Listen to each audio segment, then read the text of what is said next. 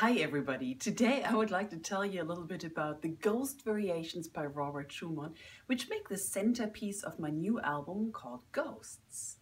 The Ghost Variations are pretty much the last notes Robert Schumann ever wrote.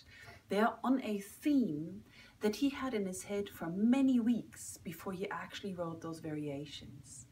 And he sat down and wrote these variations on the last days before he was admitted to an institution called Endenich. I think that must have been a quite terrible place where the composer had to spend the last 2 years of his life being locked up in a cell.